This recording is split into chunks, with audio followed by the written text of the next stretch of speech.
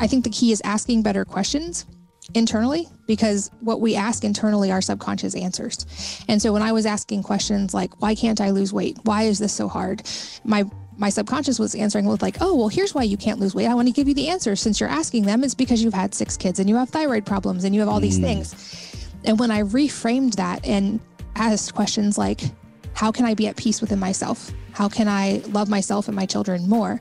How is it so easy and fun to move toward a state of better health? Then my subconscious started giving those answers. And I also did a lot of different therapies.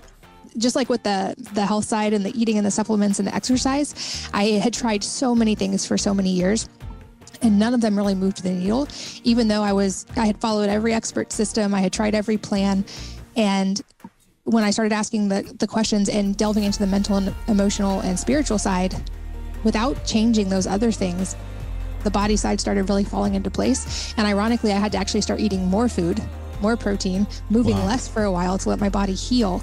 But it was those subtle shifts. I also worked with some somatic therapists doing work with the idea the body keeps the score, that we store physical trauma in our body. And there were areas of my body that were entirely numb.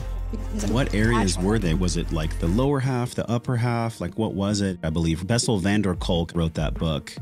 I've perused the book. I've gone in there and read certain chapters and passages, but for people that don't know, that inspired a lot of others. I even think that Peter Levine, Waking the Tiger, probably was inspired in some way by Bessel van der Kolk's work. So for people that don't know, The Body Keeps the Score, is that a somatic experiencing book where you can actually go and find it in your body? Like what's the color? What's the shape? What's the texture? Where is it located?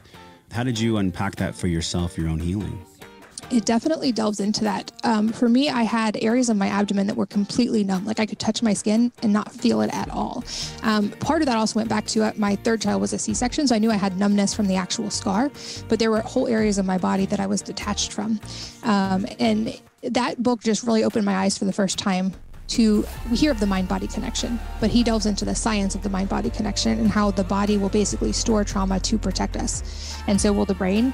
And I think symbolically we create walls, emotional walls within ourselves to protect against those things, but the body actually responds to that as well. And if you want to get more on the sciencey side, I was basically constantly in a sympathetic nervous system state, fight or flight, because I had never faced that trauma.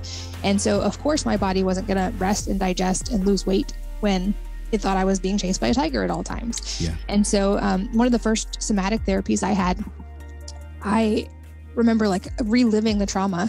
And then for 2 hours after, my whole body shook, like that adrenaline shake, which animals naturally do.